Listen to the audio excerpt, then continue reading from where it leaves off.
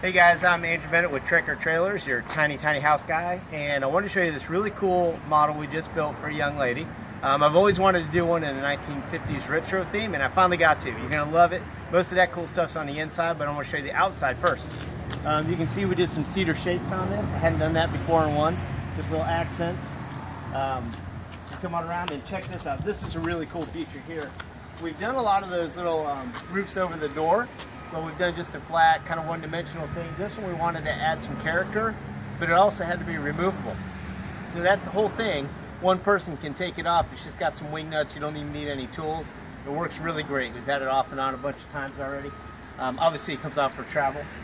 You can see we did our board and batten look here, and then kind of jazz it up a little bit with this stucco finished board on the bottom, this hardy board.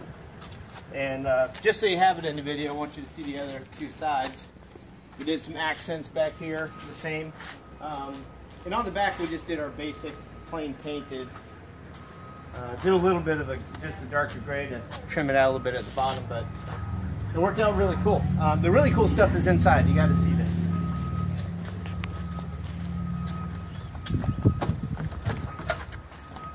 All right, in here where it's nice and cool, got the air on. And check out these colors and all this style. Here's our kitchen. So we have our, I don't know if you can see it, if you can back up front and see this, but our little retro fridge here. And this was kind of one of the centerpieces the customer wanted to have in here. She picked that out and sent it. Then we went with the 1950s kind of theme with the trim around the countertops and shelves. A little stainless backsplash. And we did this kind of cool old-fashioned looking gas stove. It's a 20-incher, so it doesn't take up a whole lot of room, but she still has a full functioning stove and oven. So that was really cool. I liked that one a lot. Since you're pointing this way, let's go in the bathroom. So the bathroom has kind of the same feel to it. We just did a cloth curtain here because I think she wants her cat to be able to get in there and have the litter box set up, but either way, also doors would kind of impede the entrance here. So we did some cool shelves in here to kind of match the theme.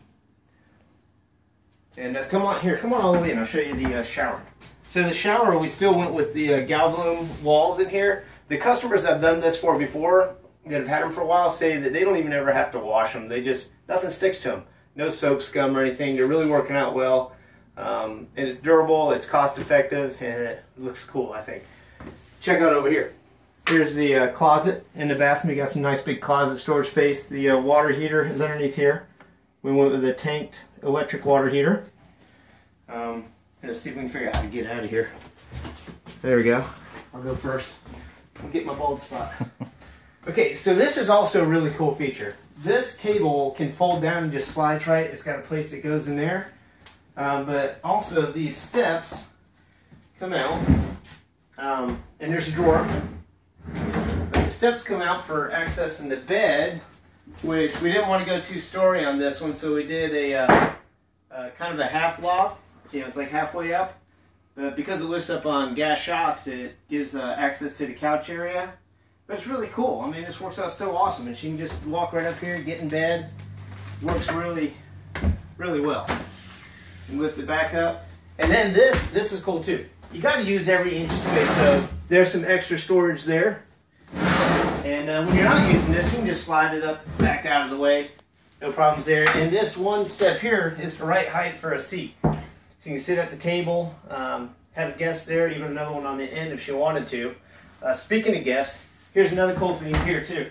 I'm not going to open it up for the video, but this couch is a custom couch. It actually opens up into another full-size bed. So she can sleep, her mom and dad coming over to visit, they've got a place to stay. And back in here we've got some, you know, just bookshelves and whatnot. Her TV is placed right there, so she can sit on the couch easily, watch TV, 32-inch flat screen, and all her stuff there.